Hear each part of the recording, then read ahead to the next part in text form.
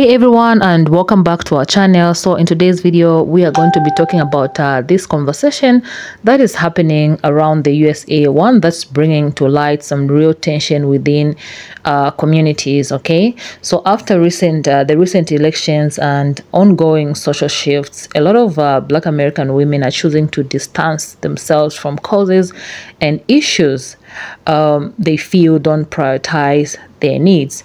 Many feel betrayed by the broader system, especially when they see how certain groups voted. Some are even saying they would rather face a bear than being caught in the same room with people who don't support them. Okay, so today I've put some clips for you guys to help you understand better, understand why this sentiment exists, what led to it, and what it means for Black women's support moving forward. Let's watch together these clips, and remember to keep the comments respectful, as we don't support bullying and hateful speech on this channel. Otherwise YouTube will flag your comment. Okay, you'll notice that your comment will disappear. It's because of that. Okay, watch these clips and I'll leave my own 2 cents at the end of this video. I made a video yesterday saying, white ladies, this is why Black women picked the bear over us. And like clockwork in my comments, you can't call out white ladies without also calling out the Latino men who voted for Trump. Yes, I can. Unless you're gonna address the entire problem, don't call out white women. And then I said, I don't have to call you out because you're in my comments proving their point. And now it's comment not available. And like clockwork. No, and see, we're still white womening. Like that's the whole problem. She describes the exact problem. Well, if you're gonna call us in, call in Latino men. I'm white. That's not my job. Y'all forget that?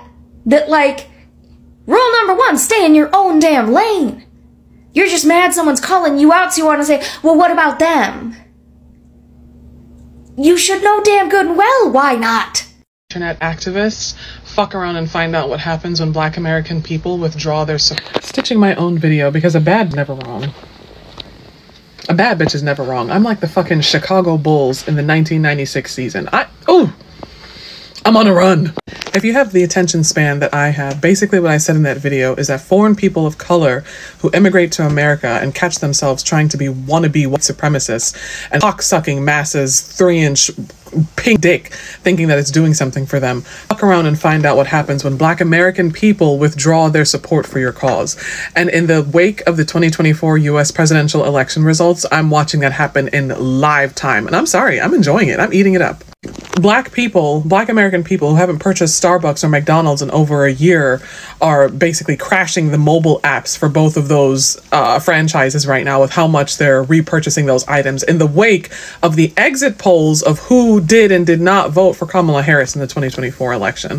The Starbucks app crashed, I think, because so many people were just using it out of nowhere. Like all at once it crashed. You see what happens? You see? And please do not come in my comments with your bullshit about this is not the time for that and you guys were never there for us anyway and we all need to come together now because now this really impacts all of us. The time to come together was in that motherfucking voting booth, little bitch. That was the time to come together. And you didn't want to do that because Kamala Harris is Black and is also a woman. Okay, the time to come together was when Kamala Harris, after meeting with Netanyahu, released a press statement stating that the loss of life in Palestine and in Gaza is completely and utterly unacceptable.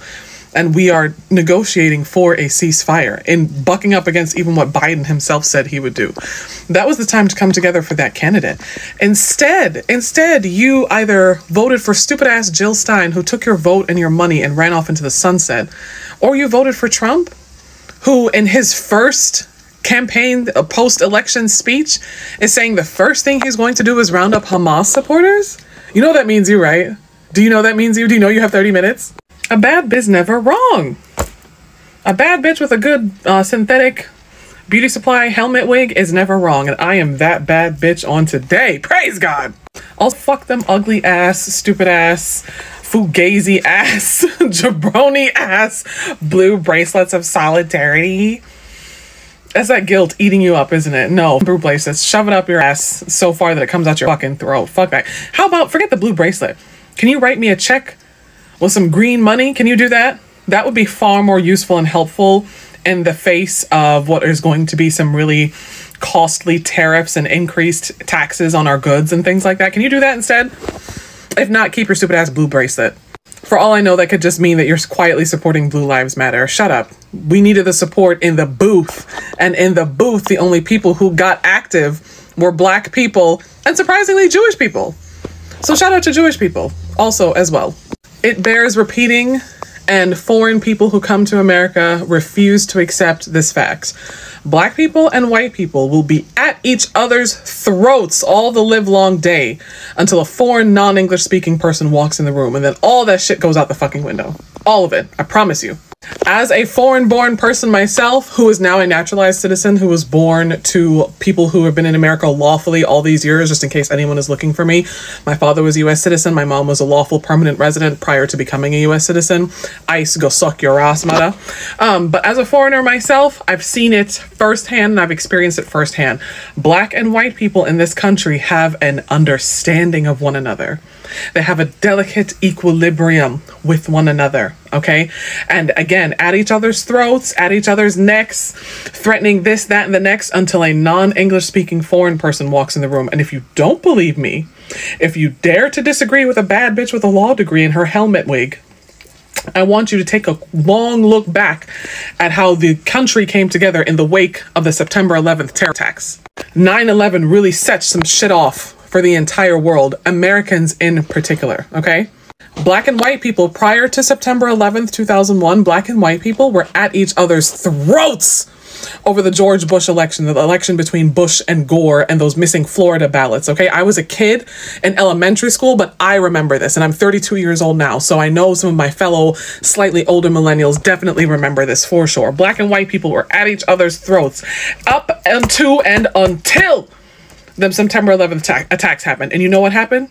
We closed ranks. Or excuse me, black American people and white American people closed ranks so fucking quickly. Oh my God. And that's exactly what's happening now. So figuring around and finding out is something I do not recommend for everyone because not everyone can handle it. Black American people and people of African descent in general are accustomed to living under white supremacy and colonialism and having to survive nonetheless and eke out a little itty bitty tiny whiff of a life. We're accustomed to that. The rest of y'all, I don't know what you guys are gonna do, but we'll be fine.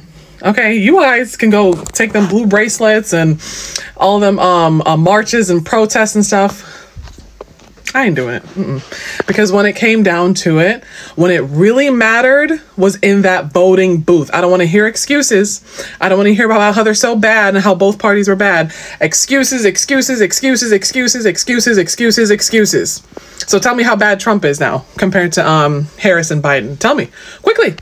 And that's another thing. You infighting, and that's the last thing I'm going to say about this today. You infighting liberals and infighting leftists and shit like that, you have a very skewed perception of the world. This is where your ivory towered theory and rhetoric falls by the wayside. Because the other side, our enemies, you know what they unite on? Hate and bigotry, but they unite. The rest of us over here have this false perception that everything in the world is supposed to be perfect, so that when we are trying to implement certain tasks and statutes and legislations, we have to have unanimous consensus. It has to be done perfectly, flawlessly.